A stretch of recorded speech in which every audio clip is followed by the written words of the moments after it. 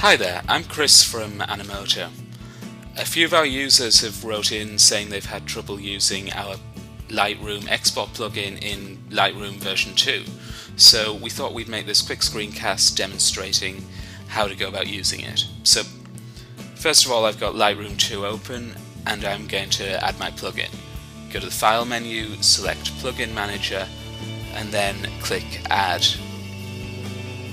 Now I've saved the plugin to my desktop, so I'm just going to go and find that. Once I select it, I just click Add Plugin and it's added to Lightroom. It'll say Animoto is installed and running.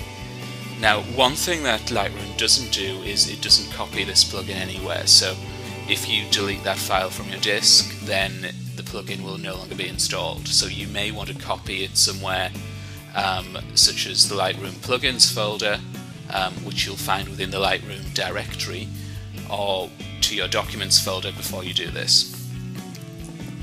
So okay, the plugin is installed. I'm just going to go ahead and click Done.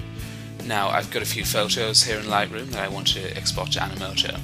I'll select them all and then I'll go to File and Export. Now this is where, for Lightroom 2 users, things start to get a bit different from what we have on our website. You actually need to select Animoto, and in Lightroom 3 you have a nice drop down where you can do that.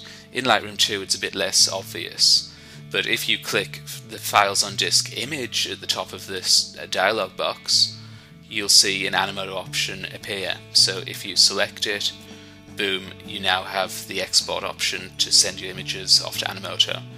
If you click Export, you'll see your images are being sent to Animoto. You can see the progress in the top left. And here we go, upload complete. Your images were successfully exported.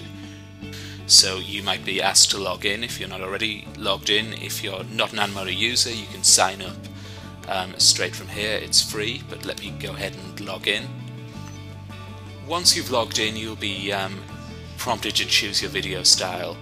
These sort of set the general theme for your video, and we have several options available depending on whether you're creating a greetings card, whether you're creating a standard video, or whether you're looking to do something more professional using some of our pro styles. If you just select a style, you'll be able to view a preview, or you can just go straight ahead and create video. Once you've chosen to create video, you can see the images that you've uploaded appearing in the workspace. You can go ahead and manipulate these, you can move them around, you can do simple editing such as rotating them, you can duplicate them. If you want to give one special attention, you can spotlight, you can add text as well as other images and video clips. Once you've done that, you can go ahead and click Done.